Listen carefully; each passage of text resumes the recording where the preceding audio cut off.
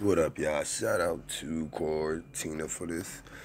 And basically, I guess, she was just doing her research after the live, and she discovered a lot of Somalians live in Minnesota. But I want y'all to look at, and you're going to tell me there's no similarities.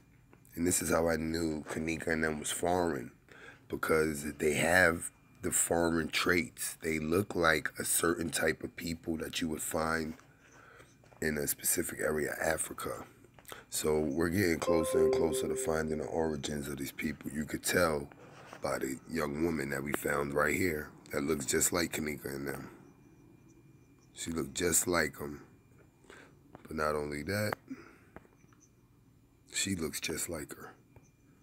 Just with a thinner face. You see how they all got that foreign smile?